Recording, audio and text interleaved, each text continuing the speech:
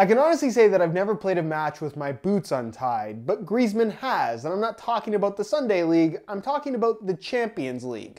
What's going on, guys? Josh from soccerreviewsforyou.com, bringing you yet another video on a strange pro footballer boot situation, this time involving World Cup winner Antoine Griezmann and his Puma Future 2.1 that he has now decided to wear, at least as of late, without tying the laces. Now you might be asking yourself, why on earth is Griezmann doing this? And quite frankly, I don't really have an answer to the why part of this question. I have a few theories that we'll go over, but I can't answer how he's able to do this because I have a lot of personal experience with the boot that he wears, the Future 2.1. So if you want to learn everything about this very unique situation, stick around and I'll try to explain it. So first things first, this is the Puma Future 2.1, the boot that Griezmann currently wears, sort of. And the reason why I say that is because this is the retail variation of the Future 2.1, meaning that if you go to a store and buy them, this is the version that you'll get. That is not exactly the same boot that Griezmann personally wears. While they might look the same and the overall upper and construction looks to be quite similar,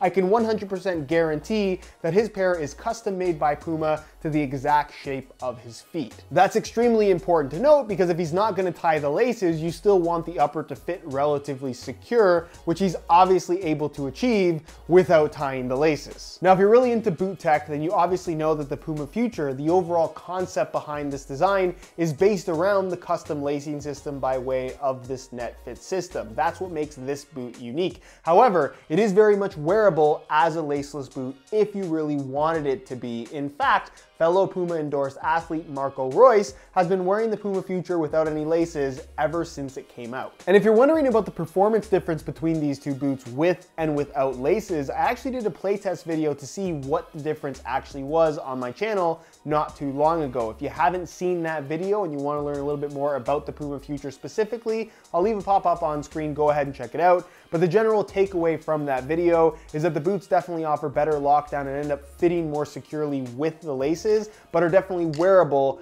as laceless boots if you don't like quite as tight of a fit.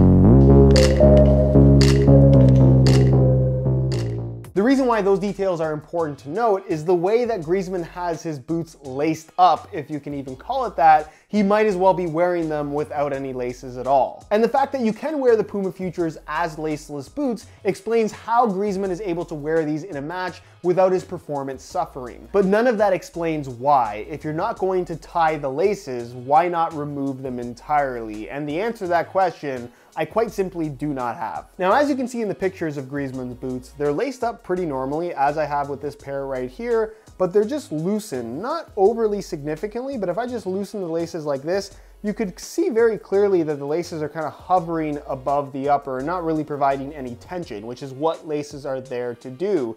Then it looks like he's cut the ends of the laces significantly shorter, just so there's not a lot of extra slack, and then took some white tape and kind of taped up the end so there's a little bit of a plug, if you will, kind of a bigger tip, so it can't actually go through the net fit on the upper, or the lace hole, if you will, so everything stays in place. It's the same way a lot of people lace up a pair of running shoes for casual wear, which is perfectly fine, but for football boots, it's just weird. Here are a couple theories as to why I think he might be doing this. Theory number one is that Griezmann likes to be a trendsetter. His, let's call them, unique goal celebrations that he's been doing over the last year seems to be something that has become a part of his identity. So maybe wearing his boots with the laces undone is a new trend that he's trying to start. Theory number two is that Griezmann does not know how to tie his shoes, but we can debunk that theory based on past history where his shoes are very clearly tied. In fact, during the last Champions League match, during the national anthem, Griezmann got down on one knee to tie the shoes of the kid standing in front of him while leaving his own personal shoes untied. Theory number three is that this is some kind of intimidation factor for him, where he's trying to get in the heads of other players, having them think that he is so good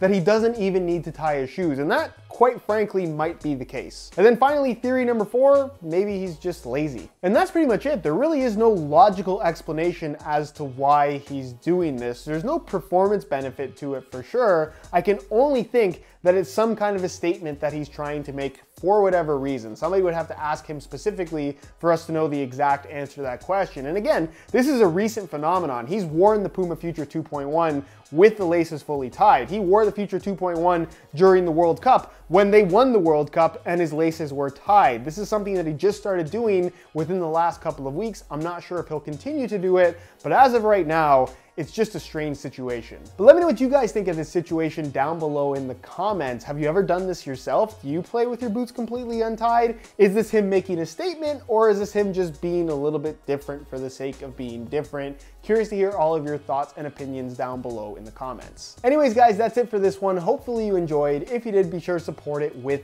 a like. If you liked it so much that you'd like to see more content from me, don't forget to hit that subscribe button along with the little bell notification. I make new videos every single day, and as long as you hit that notification bell, you'll be notified when the next new video goes live. All my social media information is linked down below in the description as well, so follow me there if you don't already. And other than that, guys, thank you so much for watching, and we'll see you in the next one.